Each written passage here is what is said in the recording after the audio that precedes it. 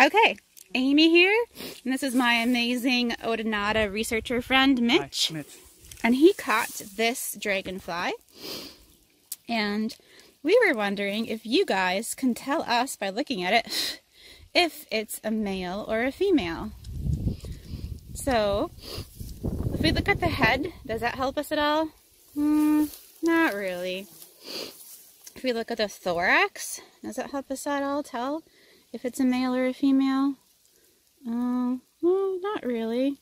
The clues we need are all in the abdomen. So, males have what we call secondary genitalia. See if I can get it to focus on it. On the bottom of their abdomen. We'll point at it with a piece of grass. Right there? Yep. Females don't have that. The males just have a bunch of little bumps coming out there. Only males have those bumps. If you look at a female on that spot, she would be smooth.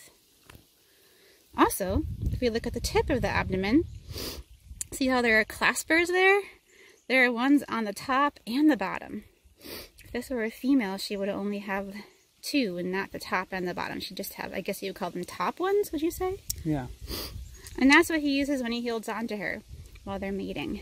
So this is a male dragonfly. You figured out the sex. Good job, everybody. Look at that beautiful beast.